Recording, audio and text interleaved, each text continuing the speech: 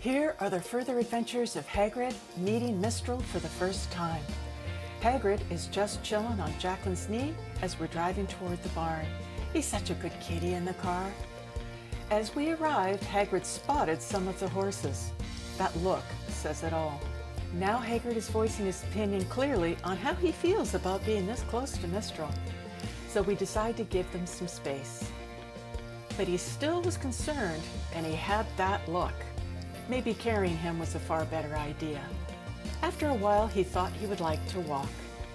But he just couldn't resist the tall grass, as he does love it. There he is! After coming out, he spotted Mistral coming up the road. So some loving was in order to make him feel more at ease. That did the trick, and off he went to continue his adventure. Mistral was kept far back to give Hagrid a sense of safety. And all was going very well. Dang it, there's that horse again. Mistral was being very well behaved, however, but still kept at a distance.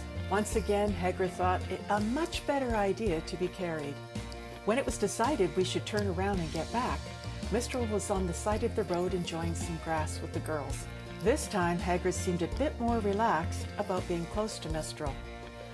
Hagrid was doing well until Jaclyn took him a little closer, which he made clear wasn't his idea of okay. Hagrid watched with interest as he saw that his people were petting this big creature and then getting some loving himself. So it was thought at this point, because things were going well, it was now time to head back to the barn. When Mistral started to pass him, he wasn't so sure he liked this huge creature, but it was only a momentary thing, and he soon found the cattle guard to be most intriguing. What's in there? By then, Mistral was far down the road, so when Hagrid spotted him again, he wasn't as bothered by seeing him. He was so relaxed now, and most willing to be heading home. When he appeared tired, he was given a free ride the rest of the way.